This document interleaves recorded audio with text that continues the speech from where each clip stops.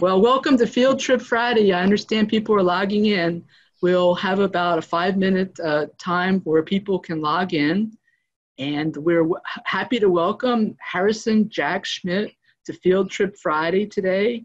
And in just a few minutes, he's got a prepared slideshow, and I'm sure you're all going to enjoy it. So we'll just take a few minutes here as everybody logs in. Charles, would you like to talk, say anything?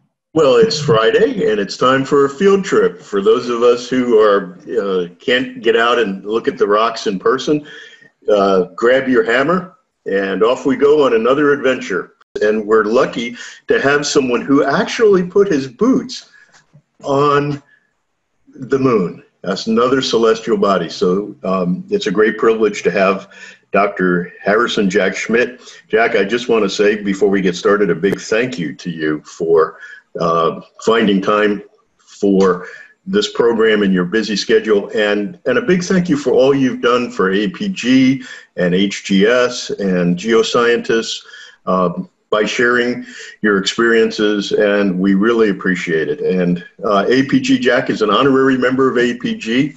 One of the highest awards is the Harrison Jack Schmitt Award at APG, and Jack has taken groups of geoscientists to the Space Center in 2006, 2011, 2014, 2017, and gosh, God willing, we hope to be going back again sometime in the future.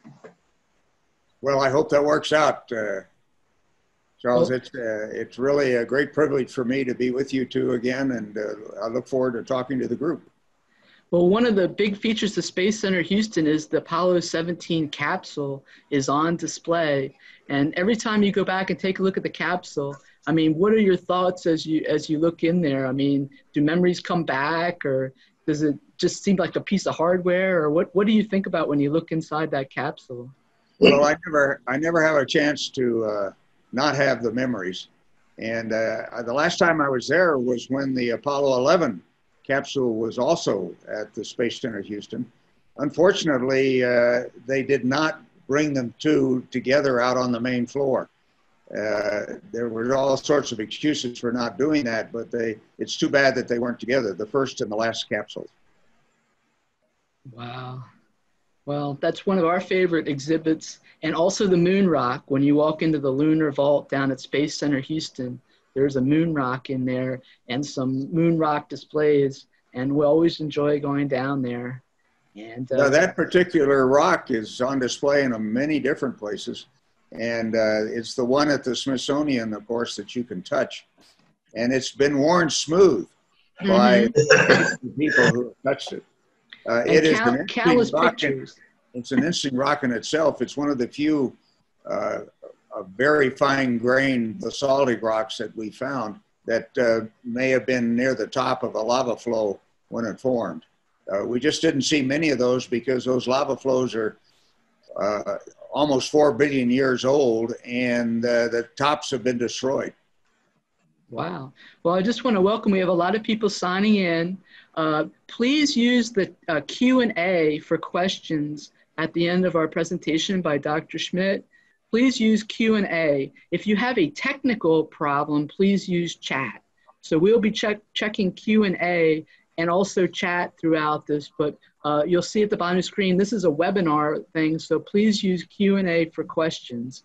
And we have a really good presentation ready to go. We are only 2 minutes past, or just after 1, or 11, I mean, so we're waiting for some people to arrive. I don't want to start too early. We said 11, and some people are still getting their screens booted up. But this is a real privilege to have Jack on the call. And as Charles was saying earlier, he is an honorary member of the AAPG and does a lot with the AAPG. And there's an astrogeology committee, which he has been a member of for many years and participates. He also has a book. Do I have the book? It's an AAPG memoir. I have a book. Wait a minute, where is my thing is not showing up on the screen. But there is an AAPG book for sale, AAPG Memoir 101, Energy Resources for Human Settlement in the Solar System and Earth's Future in Space. So are you working on any new books at all? I'm always working on a book. Right now, the main thing I'm doing is trying to get my Diary of the 12th Man onto the internet and then maybe eventually published. Oh, wow. That's on my website, which is americasuncommonsense.com. Okay. americasuncommonsense.com. .com. Okay, well, we will send out links and we'll get that on there. So the new book is a diary? It's a diary of the mission. And everything and as much as I can, the things that came before and a little bit that came after. And, you know, a lot of that's recorded, those recordings of the interchanges between all the astronauts and mission control or something that you can access on NASA if you want to hear. I'm sure that form a lot of your research and then personal notes as well. Well, it's mainly the material that I have in my brain and also some of the files that I have kept through the years. I think people will enjoy it, but it's like most diaries, it's hard to read. Because the subjects keep changing. But I've tried to use color coding in order to make that a little bit easier. Wow, well, we look forward to, what would be a publication date for this? Any idea, like 6 months or? No, no, it's going on the internet right now, chapter by chapter. Oh, okay. Well, we will definitely. Available. Americansuncommonsense.com, and just look, right on the first page, you'll see the diary of the 12th man. Wow. And then the chapters that are published are indicated. Wow. Well, I think we are just a few minutes past 11. Why don't we kind of start to wind it up? I have 50 attendees, and we had 71 and a few extra added on. So I think we could probably get rolling with your introductory comments. And we're sharing Jack's screen. Our speaker today is Jack Schmitt, Apollo 17 Lunar Module Pilot, and he's going to talk about field trip to the moon. And we are actually sharing his screen. So Jack, you have the control. Go forward as you want. Okay. Lift off. Well, the first thing I want to show you is a cartoon that I think is really one of my favorites. It says, try to look inconspicuous. One sample talking to another. Yeah. One of those things picked up your Uncle Rick once, and he was never heard from again. And during the Apollo 11 anniversary celebration, NASA had me and Jessica Watkins, the new geologist astronaut, down at the Rock Lab, the Lunar Receiving Laboratory, as we used to call it. And guess what? There was Uncle Rick. Just waiting and again. And one of those things happened to be doing it. So it was a lot of fun to be with Jessica, and we had a great time looking at various samples and talking about the future collection that she may undertake in Artemis. The Apollo space program, it's worth, I think, reviewing very quickly what it consisted of. Of course, landing on the moon was proposed by President Kennedy in 1961 to counter the Soviet advances in human spaceflight at the time. And it was a major competition in the Cold War. We just have to remember that science was a passenger on this program, and the Cold War with the Soviet Union was the primary impetus of it. As you recall, Apollo 8 orbited the moon in 1969-8, around Christmas. And Neil Armstrong then successfully landed on the moon July 20th, 1969, 51 years ago this year. And that effectively ended the moon race. However, the Soviet emigres have often told me that the moon race really ended the first time we launched the Saturn V and did it successfully. They knew that the whole thing was over then. And so Neil just put the frosting on that cake with respect to the Cold War objectives of the Apollo program. Now, there were 5 additional Apollo missions that landed on the moon between November of 1969 and December of 1972. Apollo 13, one of the more exciting and more accomplished of the missions, was damaged by an explosion, but rescued in April of 1970. Unfortunately, their 50th anniversary was not celebrated significantly this year because of the pandemic and the political activities that have been undertaken in that context. The last 3 Apollo missions each explored different areas on the moon, and each of them for 3 days, 3 excursions each time. Those missions were truly science missions. They were exploration missions, and went to 3 very significant parts of the moon. Of course, we haven't even begun to explore the moon fully, as only 6 missions have landed.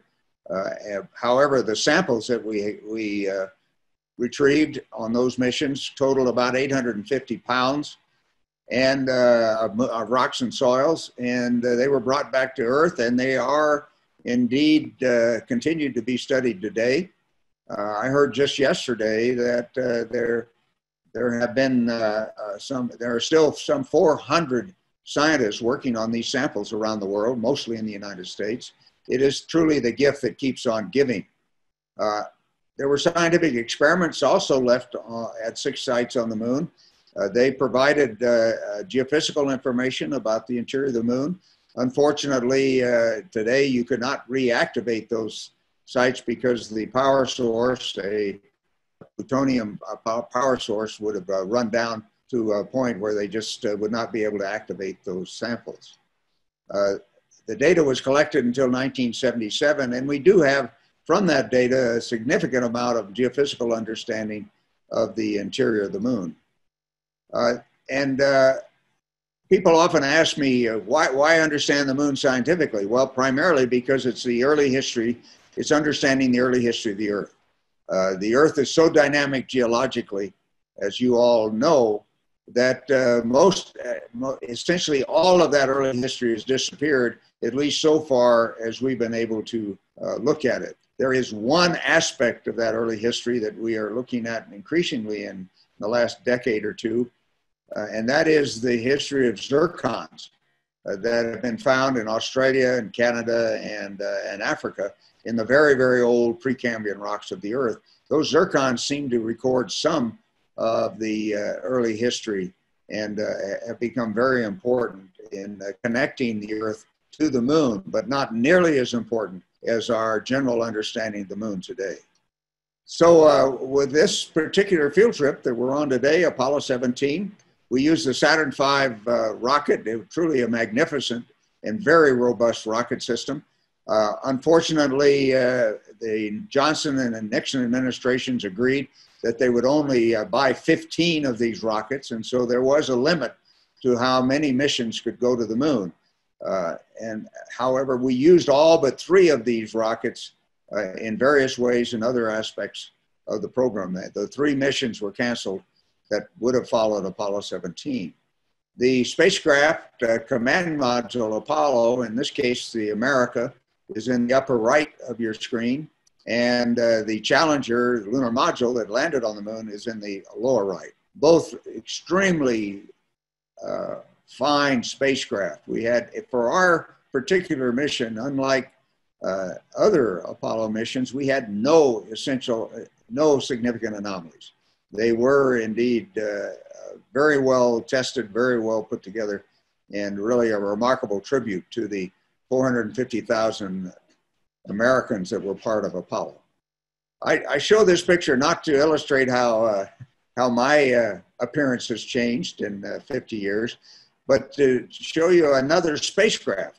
I showed you the command module, command and service module, and the lunar module. This is our what's called the EMU, the extravehicular mobility unit, the suit, which with a backpack allowed us to spend up to 7.5 hours outside a spacecraft on the surface of the moon 3 different times on this field trip. It is truly, though, a spacecraft. It provided with the backpack the oxygen and cooling that we needed in order to operate, as well as communications and emergency supplies of oxygen if they were needed. This suit is really remarkable. It was put together at the International Latex Corporation, ILC, in Denver, Delaware, in Dover, Delaware, by the seamstresses that previously had been making, shall we say, the unmentionables for women throughout the world. They really did a remarkable job, wonderfully dedicated people. Now, it took us 3.5 days to get to the moon, and so I'm going to skip just to the field area. And this you see from the lunar module on the orbit prior to our landing, the Valley of Taurus Littrow. This valley is about 50 kilometers long, about 4.5 kilometers wide at its narrowest point where we landed, and that was there. And those mountains on either side rise in the south, rise to 2,100 meters, and on the north to about 1,600 meters. And so this valley is actually deeper than the Grand Canyon of the Colorado. Really a remarkable feature on any planet, and certainly so remarkable for the moon. The America Command and Service Module is ahead of us and below us about a mile at this point. And Ron Evans was alone in that spacecraft at the time and was actually taking navigational sightings on small craters near our landing site, the position of which we knew relative to the center mass of the moon, primarily because of an early robotic mission called Lunar Orbiter that allowed us to determine the position of those craters relative to that center of mass. I didn't take any pictures on the way down to the landing site, and once we landed, this is the first picture I could take, looking out to the North Massif, the 1,600 meter high wall of the valley. At this point, it is about 3.5 miles to the base of that massif. And this is a very typical surface of the moon over basaltic lava flows that have been in place, in this case, from about 3.7 billion years ago. And so there's a fairly thick layer of debris that's developed due to meteor impact and micrometeor impact, and also solar wind sputtering of the individual particles. And that debris layer, called the regolith, averages about 9 or 10 meters deep in this particular part of the moon. What it takes in order to explore the moon is, of course, a spacecraft to get you there, but serves also as your camp. Very comfortable camp, as a matter of fact. I recommend 16G to any field geologist that can access it. It also, this photograph shows you the transportation we used on the moon, the lunar rover, the spacesuit now fully functional as a spacecraft, with the astronaut, yours truly, providing mobility to it as we worked on the surface. And then, of course, the flag of the United States, commemorating American taxpayers who allowed not only this victory in the Cold War, but also the initial scientific exploration of the moon.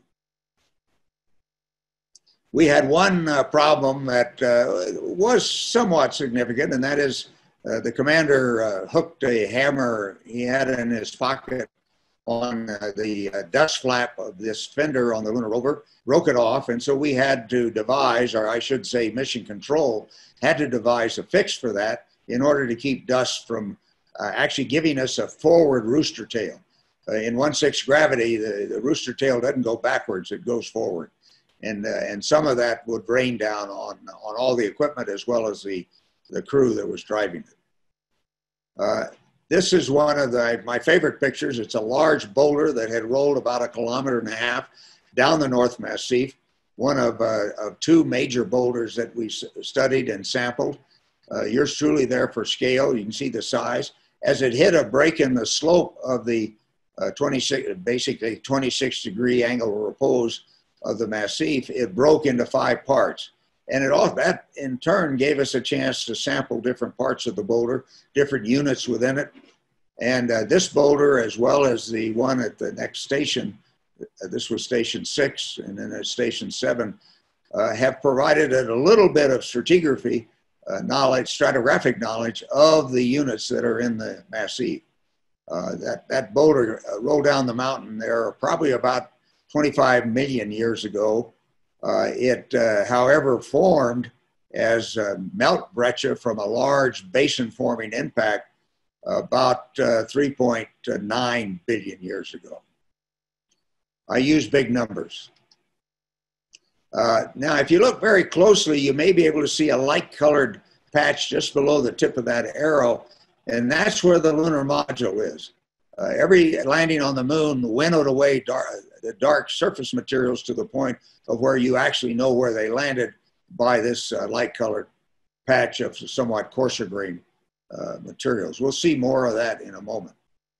Now, one of the more interesting stations that we visited was Shorty Crater.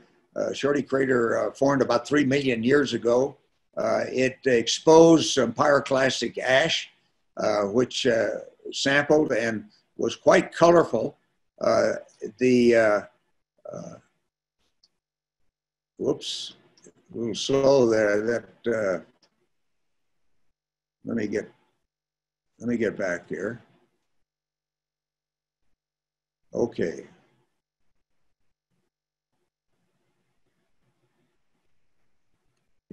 Sorry about that. I've got to slow down my finger.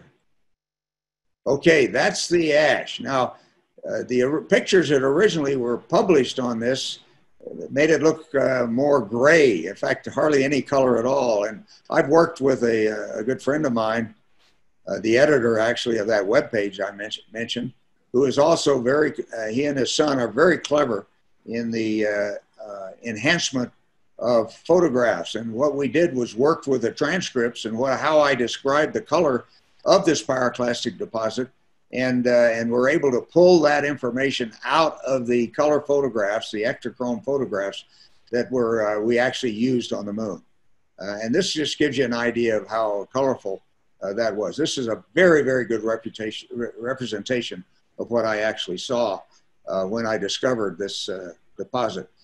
This deposit for the pyroclastic eruptions were about 3.5 billion years ago, and have given us some major information about the deep interior of the moon, the volatile content that drove these pyroclastic eruptions, as well as the composition of some information about the composition of the deep interior. Now I'm going to jump over to a between EVA picture, between excursion picture, and show you what the surface of the regolith looks like. You recall my early picture, it was very undisturbed. And here you see how quickly, in just a few hours, we were able to disturb that surface and make it look much more like a volleyball court on a beach, on a beach somewhere, maybe Padre Island or someplace like that. And that's going to be an issue for the future settlements or bases on the moon. They need to stabilize that surface, because that fluffed up material will just get deeper and deeper. And that can be done. That can be done with rock aggregate or some other mechanism that I'm sure we will figure out. And this is an awfully good picture, both of the lunar rover and of the flag of the United States at the Apollo 17 site. Those bright metallic objects in the right foreground are small restartable rockets that we use to control the attitude of our spacecraft while in flight. Each one of those little rockets provided about 50 pounds of thrust, and I just will contrast that with the Saturn V rocket main engine, which had 1.5 million pounds of thrust. And there were several other propulsion systems in between. So you can see that was one of the major technology developments of the Apollo program, was to have this spectrum of different kinds of space propulsion. Now the regolith that was all fluffed up there, and here you see me sampling, is a resource. It contains hundreds of 100 or 200 parts per million hydrogen, helium, carbon, and nitrogen that have come from the sun as ions, and then have been embedded because of their very high energy in the upper surfaces of the particles in the regolith. And it is that resource that is of great interest, potentially commercially, as well as for the providing the necessary life support for a base or a settlement on the moon. One of those resources I've talked to AAPG about on several occasions is a light isotope of helium, helium-3, that is an ideal fuel for fusion power if brought back to Earth, clean nuclear power without nuclear waste. So we're still working on trying to get that, get things put together so that that resource can be harvested and brought back to Earth. It also, interestingly enough, has a very important medical application. Helium-3, because of its shape as an atom, can be polarized, and it provides an opportunity for extremely high resolution of human lungs and diagnostic resolution. People may not realize it, but lung cancer is the worst form of cancer that we have. Only 19% of people diagnosed with lung cancer will survive it. However, early diagnosis means that the survival rate goes up into the 90s. So helium-3 has this other application that we're all looking forward to having someday. The undisturbed rate for helium-3 in this regolith is about 20 parts per million. At least that's my estimate for the recoverable grade. A 1,000-watt megawatt fusion power plant needs about 100 kilograms of helium-3 per year to operate. That not very much when it comes to the amount of energy that a 1,000 megawatt plant has, 1 gigawatt. However, a 100 megawatt fusion power plant only needs about 10 kilograms, and a 100 megawatt fusion power plant has many current practical applications, primarily for these very high energy server farms that are now driving the internet that we're using here to chat. I'm not going to spend any more time on that because I've talked to AV about it on several occasions. This just illustrates that we were indeed inside the lunar module. It doesn't prove we were on the moon when this picture was taken, but take my word for it, we were. Leaving the moon did not afford the opportunity to get a really good picture of our liftoff. This picture was taken off a TV screen. I've recommended to Jessica Watkins that they figure out a way to get a much better TV system up there, or at least stay a while and take some pictures of other spacecraft landing and lifting off. Now, I enjoy this picture because it was taken by a spacecraft that is currently in orbit around the moon, the Lunar Reconnaissance Orbiter, or LRO. That spacecraft has taken high resolution images of each of the landing sites, and this happens to be ours. And the object in the middle of the photograph there is the descent stage of the Lunar Module Challenger that was our launch pad when we left the moon. And you can see the foot tracks as it goes out to the Apollo scientific package site there on the right. And also you can see the tracks of the lunar rover. And that gives you an idea of what the resolution of this picture is. You saw those wheels on the lunar rover and you see their independent tracks. So the resolution is on the order of maybe 50 centimeters, but a little better than that even. You also can see in this picture that light colored area around the landing where the dark fine-grained material has been winnowed away by the effluence from the descent engine. Well, this is what is left of the Challenger as we rendezvoused with Ron Evans after 3 days on the moon, the ascent stage. And there's Ron showing his very clever experiment with some food package. That bubble in the food package is hydrogen.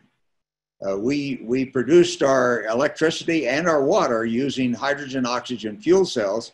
And somehow, though, the engineers never kept a little bit of the hydrogen from going over into the water supply. And so if you ingest the water supply, you ingest hydrogen, much eventually to the discomfort of your crewmates. And here Ron has succeeded in aggregating most of that hydrogen into a single bubble. Our experimental food of choice was salmon salad. Salmon salad tasted fine. I mean, it was okay, but it just doesn't travel well. You don't want to have fish that's packaged and has been around for a while. It didn't spoil, but we always use it for experiments and not significantly for food. If you go to a museum and see a package of salmon salad, you know that's what we brought back, not what we actually used. Well, we re-entered the Earth's atmosphere at about 25,000 miles an hour, using the atmosphere to dissipate the kinetic energy of the spacecraft. And at about 10,000 feet, these big parachutes opened up automatically. We could have opened them manually, but the computer system worked extremely well and made sure all of these things happened at the appropriate time. Our splashdown in the South Pacific near the island of Samoa was uneventful in that there's not much of a shock. It's about the same as a sport parachute.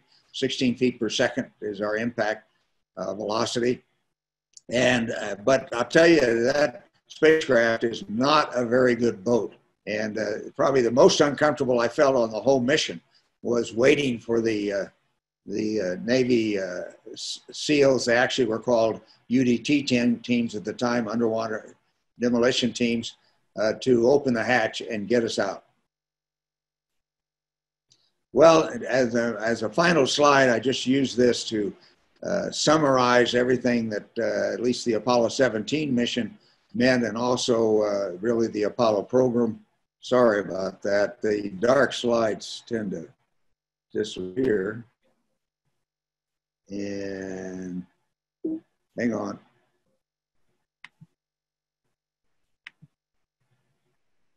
Well, let me take a look at the chat here while we're... Hang on, I got it. There you go. This, you know, the astronaut on the moon summarizes that, you know, we needed human beings to make all of this happen. And the flag, of course, illustrates the value of the American ideas that made it all happen as well.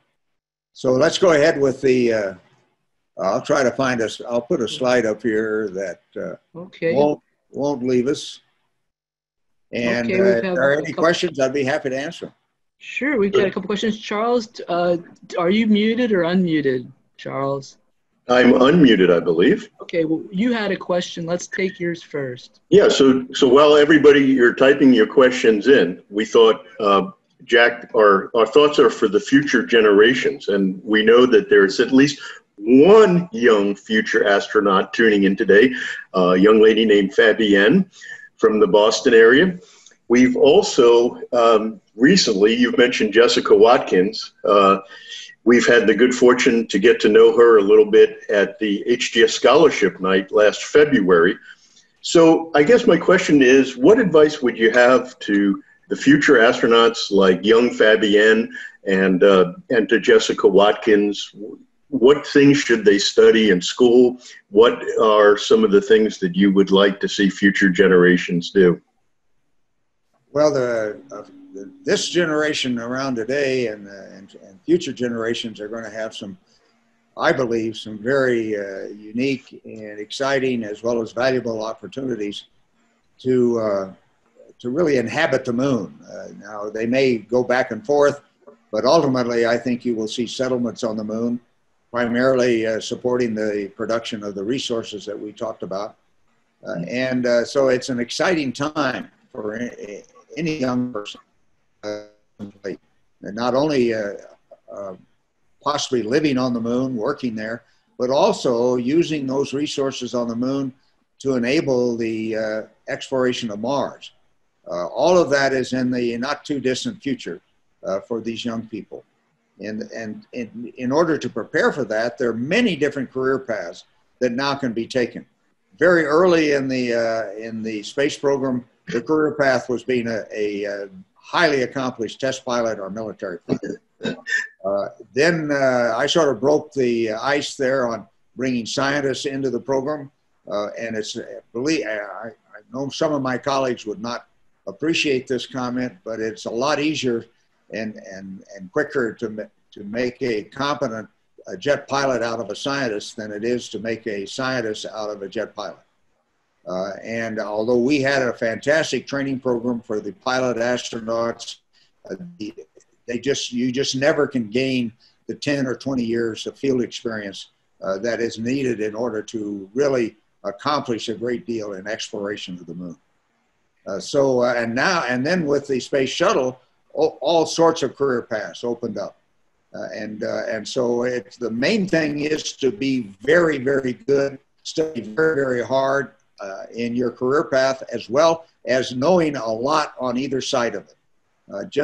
Study and experience are certainly the key things that young people have to do and have to gain in order to really be in a position to be selected as an astronaut in the future. Well, here are some of our questions. The HGS past president, John Blickweed, has a question. He wanted to know, when you woke up on the moon after landing there for the first time, what was it like when you realized that you woke up on the moon? Well, you know, everything is moving so fast. That's a great question, but everything is moving so fast that the main thing you want to do is use every second as productively as you possibly can. And my reflections about being on the moon have come more later than they did at the time I was there. It was a beautiful place to be, a magnificent valley deep in the Grand Canyon, as I said. But the first time I woke up on the moon, my main thought was, let's get going and get out there for that second excursion. Because we only have 72 hours to be here, and let's use them as best we can. Okay. Will Kane is asking, what would be future geological experiments that you would like to see tested on a future lunar mission? Well, one of the main things we need to do with each future mission is put long duration geophysical packages out so that we can monitor the internal activity within the moon. And there is internal activity, there are moonquakes that can give us a great deal of information about the internal structure of the moon.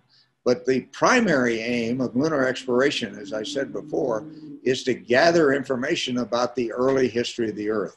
And we have gathered a significant amount of information about that, but there's much more to be gained. We have to realize that these large impacts that form basins, in one case 3,200 kilometers in diameter, were also happening on Earth. And they were happening on Earth at a time when the complex molecules that ultimately generated life forms were beginning to organize. And the impact debris may well be the source of the clays that allowed that organization to occur. We don't know all of that yet, and there's a great deal more that we have to learn about that early history and about the environment in which life formed here on Earth.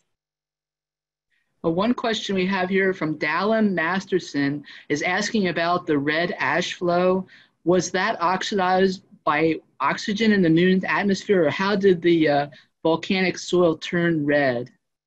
Well, it turns out that the red color is a byproduct of the iron-titanium ratio in the glasses. Those are very small beads, glass beads. The iron-titanium ratio in those rocks was such that those ashes were such that it made those glass beads red. As soon as they start to devitrify, that ratio changes because the iron in the early minerals that form in that glass, iron is depleted and it starts to change. Similar glasses were found in the collection that was obtained by the Apollo 15 astronauts, and those glasses have a lower titanium content and are green. So it has to do nothing. I thought it was oxidation when I was there because that's what I was used to seeing here on Earth with volcanic materials. But no, indeed, it has to do with just the composition of the glass beads. We have a question from Diana about the solar wind. In fact, there's two questions sort of related to solar wind. And I know that's an interest of yours. So, what portion of unlithified sediments are there that are the result of solar wind? Well, the solar wind, which is composed of those elements that I mentioned earlier that are resources, have a very high velocity, particularly after a coronal mass ejection or a solar flare, and they are capable of sputtering the surfaces of individual particles.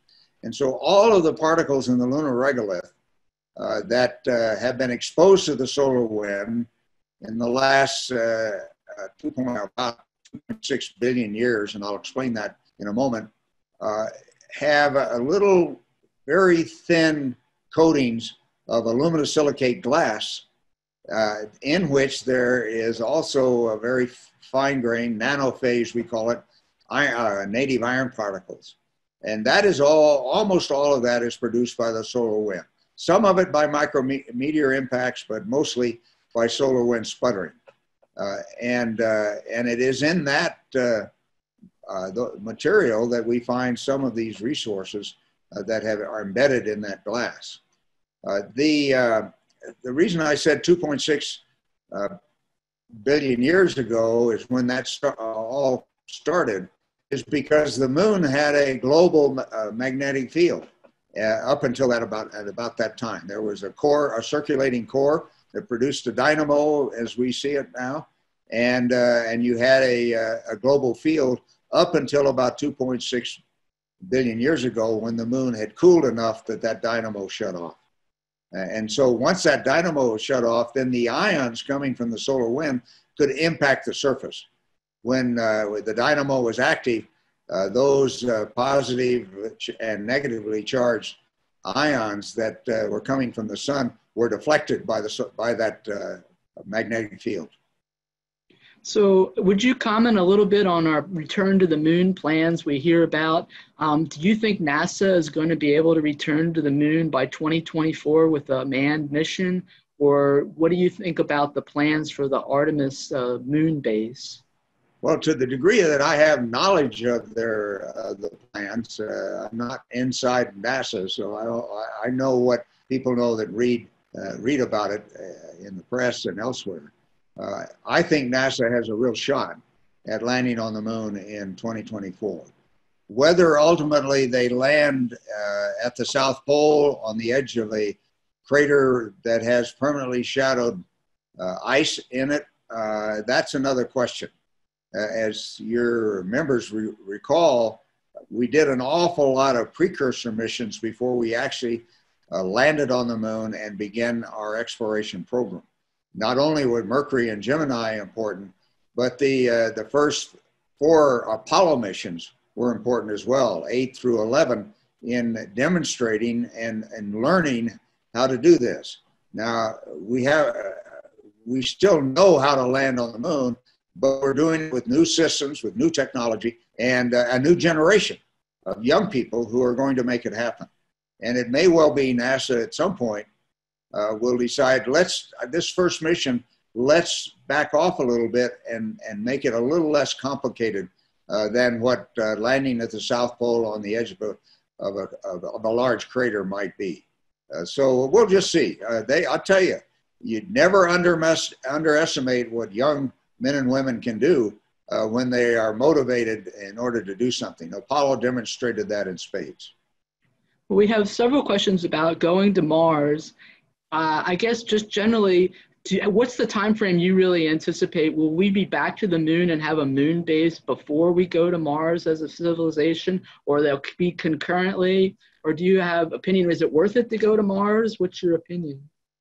Well, I think Mars is the next human goal for us on planet Earth. I don't think there's any question about that. But the Artemis program is just part of a continuing, I hope it's part of a continuing development of the capability and the resources necessary to go to Mars. There's a lot we don't know about taking a mission to Mars and landing there.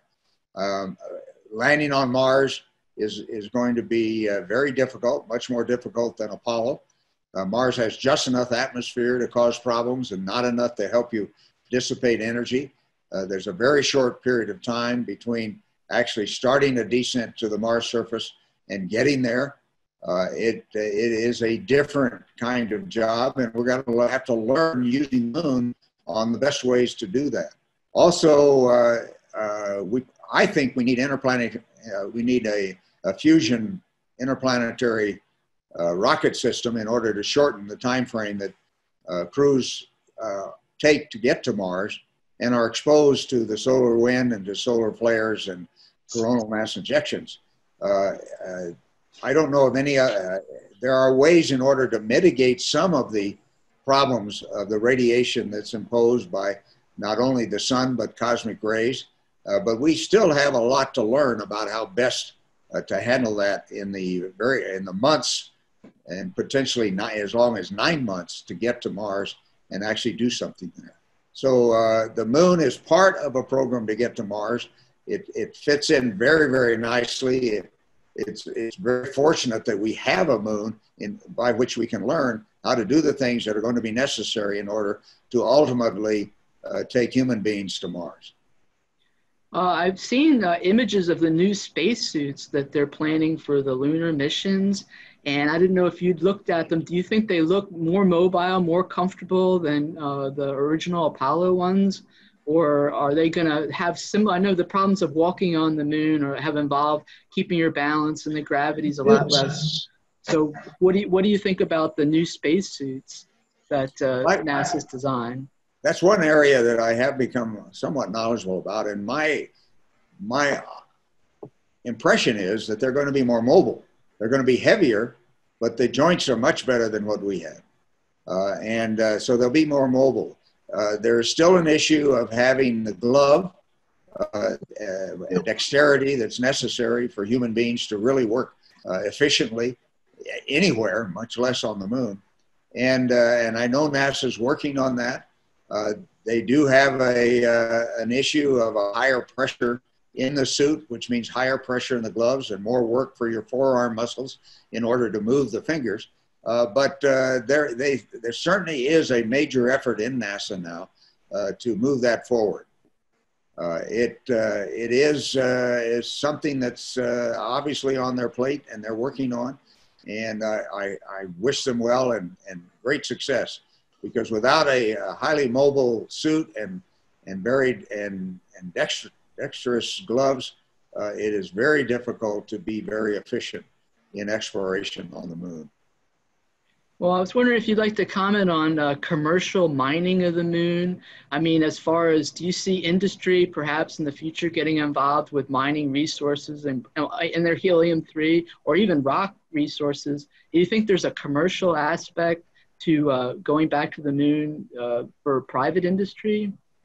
Well, I don't think that you will ever get a significant amount of resource production on the moon without involving commercial companies that can actually make a profit in doing that, either by selling back to the government for resources that are needed for use in space and on the moon, or by bringing helium-3 back to Earth for both power and medical applications.